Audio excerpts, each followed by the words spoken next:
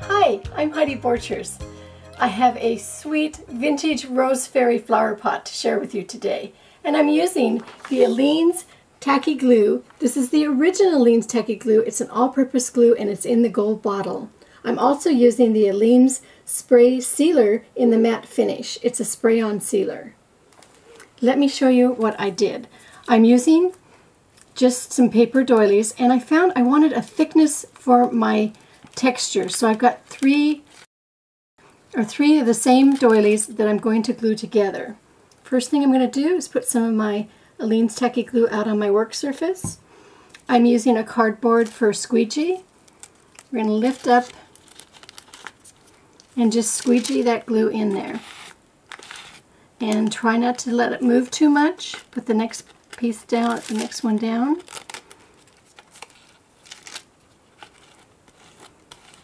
And you want to try and keep them as even as possible. Now, I like to keep the clothespin on it, and we're just going to cut this right now because that's probably all we need for this first piece.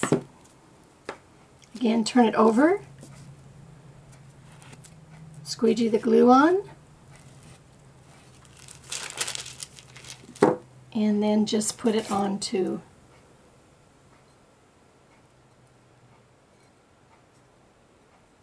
the pot. And just adjust it, and you want to let that dry completely.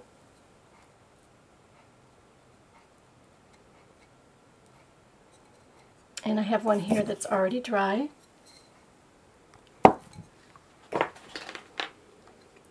So let it dry, and then you're going to paint the whole thing black, and then just paint it. And it takes a couple different layers of the paint, and just start to put it on. And it really is a little bit more of a dry brush and layering. And I don't even always wash my brush, I just go to the next color.